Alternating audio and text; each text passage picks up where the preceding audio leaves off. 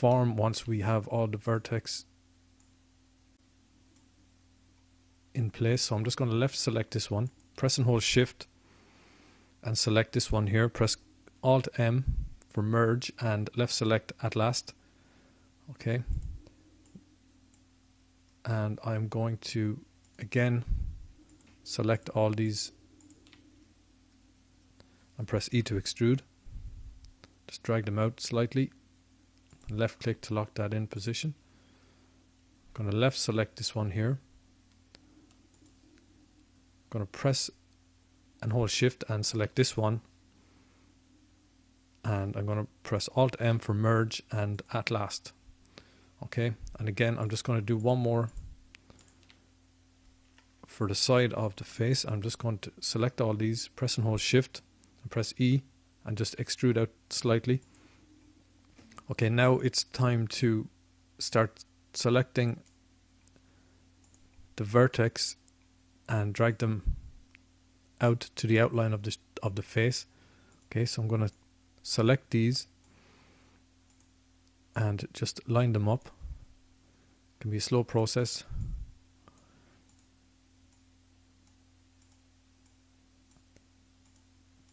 It's important to keep a consistent shape running around, so width wise and shape wise. Okay, I'm just going to grab some of these, maybe increase some of the eye size.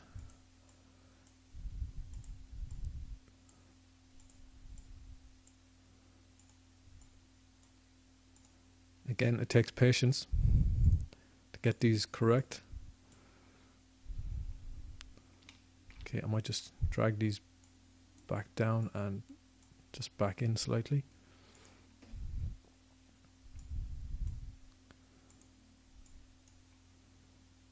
Okay, that's just going to press and hold the middle mouse button just to rotate. It's not looking too bad at the moment. I'm just going to press 1 for front view. Okay, I'm going to open up another window here. So I'm just going to come up to the top corner here and wait till the cursor turns to this. I'm going to press and hold the left mouse button and just drag over here and release. And for this one, I'm going to press 3 for side view. And as you can see, our mask has started just back here. I'm just going to press A once or twice to select everything and just drag this forward just in front of his ear. Okay. Now this is the tricky part. This is where we pull individual points forward in the Y direction to form the mask here around this profile and also at the back profile. So for example, the center line down along here is going to be in line with this profile here, and as you step back along the points, they also step back along here until you get to the outer edge, which is basically this point here. Okay, so for example, I'll select the center. I'm going to grab this in the Y direction and drag it forward until it's in line with the front profile edge of his face.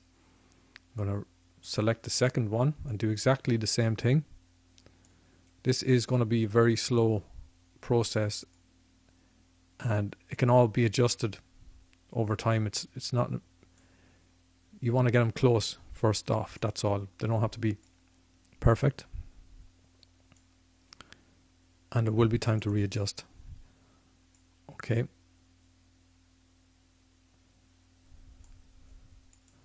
Going to reselect that and drag it out slightly.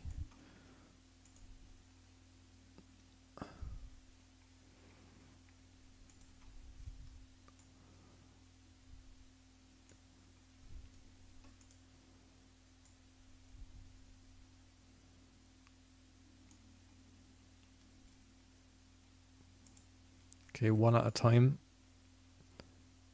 dragging them in the Y. So just ensure that you don't have it loosely grabbed. You want to drag it in the Y direction. So make sure you're grabbing the cursor, otherwise it could just end up coming off line and cause you trouble later on. Okay, the important thing is just to get them in close to the position we want them.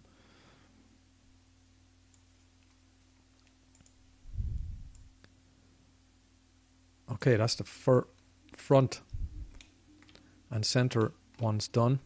The good thing about the mirror modifier is we only have to do half this face. So that's the center one. I'm going to left select the side one, and as you can see, both edges are selected. So I'm just going to pull this out to roughly where I reckon the next line is going to be. And what I'm going to do is mirror. So basically, this is the front profile.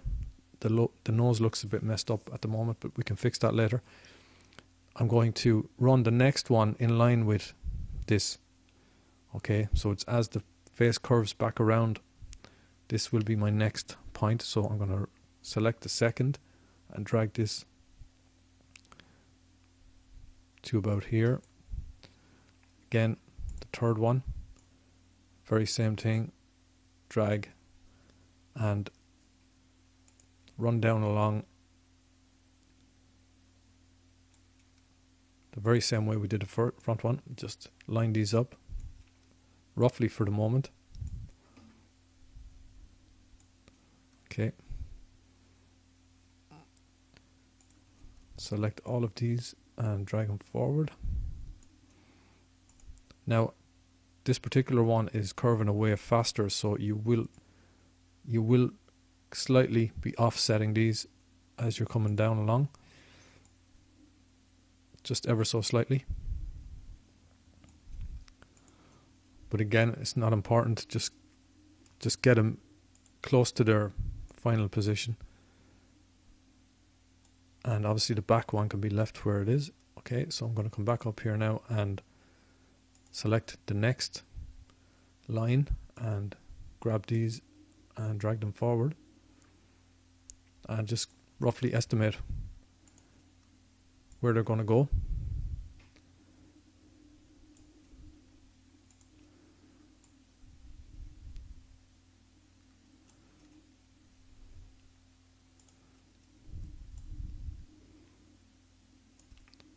Okay, slow process. I might just pause the video here and come back when I have a few more done. Okay, I'll talk. Okay, hello and welcome back. And this is more or less what it should look like. I'm just going to quickly grab this here and drag it forward. So if you see any dark areas like this, that means that one of the vertexes has been pulled into the wrong position, and it's just a matter of finding where it is and where it should be. So you can see that, okay, they're not exactly perfectly in position. I still have a little bit of point pulling to do, but it's generally in the right position. And when you look at it in front view, you can see the shape of the eye. And if you look at it in side view, it's a little bit narrower, but it's following the same type of pattern. The same with the mouth. You can see it in front view. It's this type of shape is being mirrored here on the side view. Okay, so if I just press and hold the middle mouse button and press Z and left select solid shading, you can see it's starting to look like a mask. There's an awful lot of point pulling to be done here just to take the sharpness, so you can try and select certain points and drag them in, say, the y-axis and the x-axis, just to take that sharp look from it. And that's all I can say. It's going to take a bit of pulling of points, but they don't have to be pulled too far. And we'll be adding a subdivision surface eventually, and that will, I'll just throw one on for the moment. I'm just going to left click, add modifier, subdivision surface, and allow us to view it in the, you can see already it just looks a little bit better if you go into edit mode. Okay, he looks a little bit out of whack, but it's gonna take a while. I'm just gonna remove that subdivision surface, tab back into edit mode. Okay, I'm gonna leave it there for this tutorial. I'm gonna start trying to pull the mask into a better shape, but I'm not going to do any more than that. So I'll talk to you next time. Thanks for watching. Goodbye. Hello and welcome back to the next tutorial in this series. I'm going to continue with this modeling, and I have applied, or haven't applied, I've actually just added a subdivision surface. So if you come up to object modifiers and under add modifier, left click, come down to subdivision surface and just click that. You can come down to the properties here, and I have the views up to 2, so you can left click there just to put that at 2, and I have clicked optimal display. I've also allowed us to view it in the edit mode, so click that here.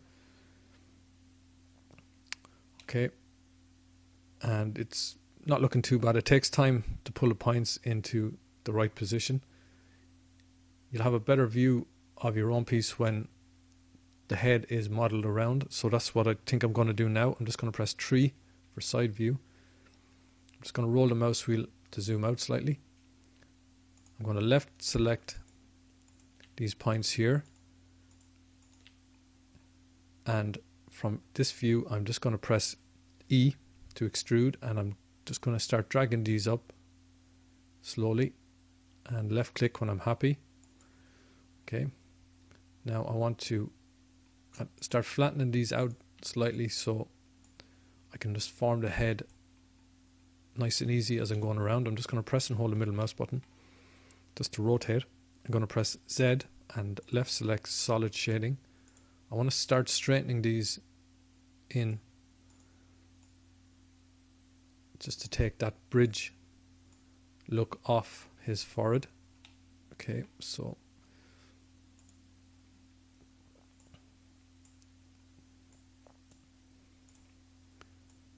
again, it's just a matter of pulling the points in a certain axis, and in this case it's the Y axis.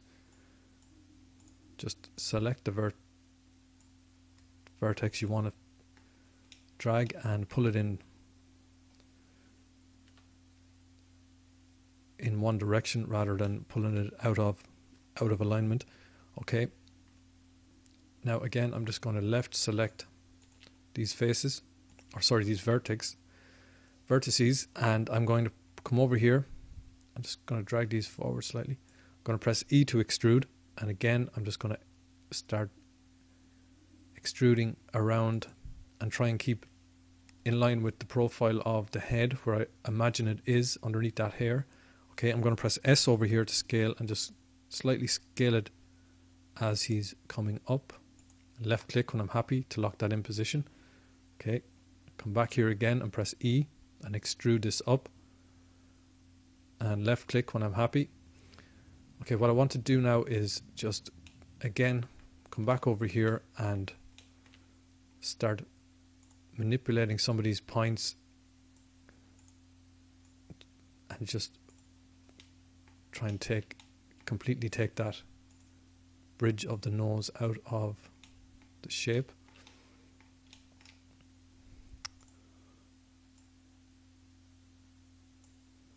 And it's just a matter of slowly as you go. Okay, I'm just going to press and hold shift and select all of these, just drag them, and I need to drag them back into Y, just slightly bring them down a little bit. Again, it's a slow process, it takes time. I'm going to press 1 for front view. I'm going to press and hold shift and reselect the rest of these.